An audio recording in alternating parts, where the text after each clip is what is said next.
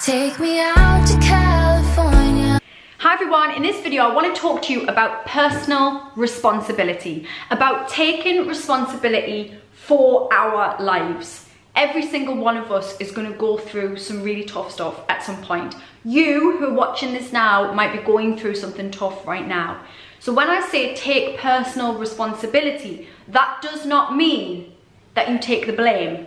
Blame is a totally different headspace to be in than taking responsibility. When you sit in a space of blame and blaming yourself, it's a really negative headspace to be in.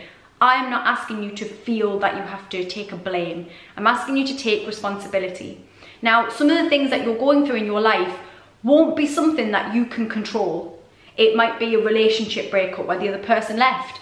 It might be that somebody has died or somebody you love has got sick. It might be that that's your friend fell out with you. Whatever it is, some of that stuff, well, you kind of can't control. You know, I couldn't control last year when my husband died. I couldn't control that.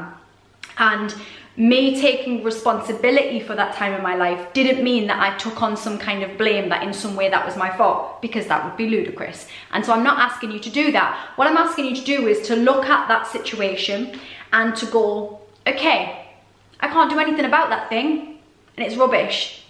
And the only thing that I can take control of and responsibility for is my reaction to it. How do I react? What's my next move?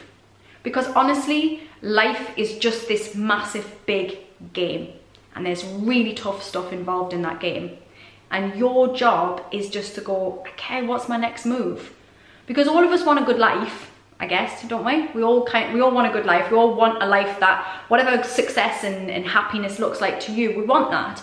And so when you get stuck, and maybe you sit in that space of victimhood and woe is me and it's only me and things like this just happen to me, and we get into that headspace. If you're in that headspace, then you kind of can't move forward, can you? You're just stuck in that space. And you don't want to be stuck there, because if you're sat there, you give your power away and you can't move forward to the things that you really want. At every tough bit in my life, all the hard bits, I have went, okay, I'm gonna have my cry, I'm gonna feel pain, because it's not about pretending that the pain isn't there. It's not about me going, just mute that, stiff upper lip and man up and all that nonsense. It's not about that at all. When you are in pain, feel the pain, have your cry, acknowledge that you're going through something, you know, just give yourself a hug, be kind to yourself, all of that good stuff. But then don't sit in a space of that. You know, you have your cry, accept that something is going on that's tough, and then you need to go, okay, what's next? What am I gonna do next? How am I gonna respond to this? How am I gonna respond? What's my next move?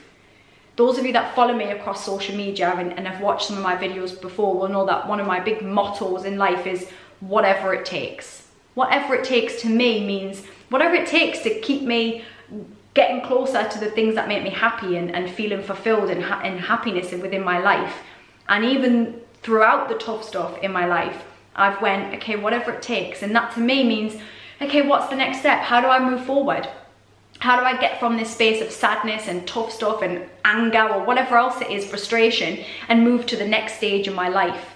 And that comes from feeling grateful for the other stuff around the crap stuff. It comes from going, what are the lessons that I'm learning from this experience? You know, because there's always a lesson in that rubbish. How am I going to be better because of this experience? And when you can start to look at the tough stuff like that, then you've cracked it. Then you can start moving forward, and you're not acknowledging the pain. You can go through the pain, but you're going to come out the other side, because you're going to go, phew, that was some tough stuff, but you know what? It's going to make me a better person.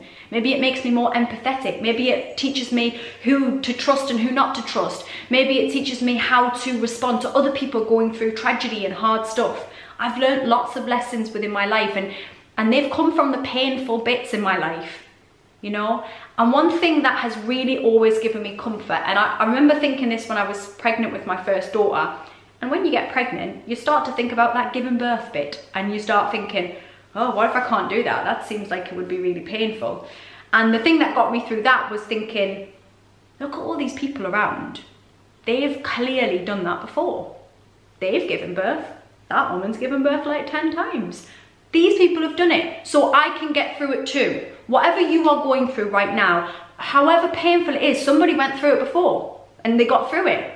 And they came out the other side and they made something better for themselves, and you can too. I promise you, if you are in that space now and you feel really lost, I'm sad that you're going through it, but I want you to take responsibility now. I want you to move yourself forward, because no one is going to do it for you.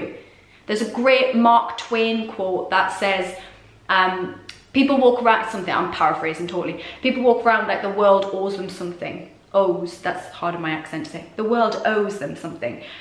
The world owes you nothing. It was here first. The world owes you nothing. None of us are special. None of us are that important, and all of us are special and important. We all have our place within this world that we live in, and we have to take responsibility for ourselves. No one, no friend, no partner, no wife, no sister, nobody's going to do this for you. You have to do it. So what is your next move?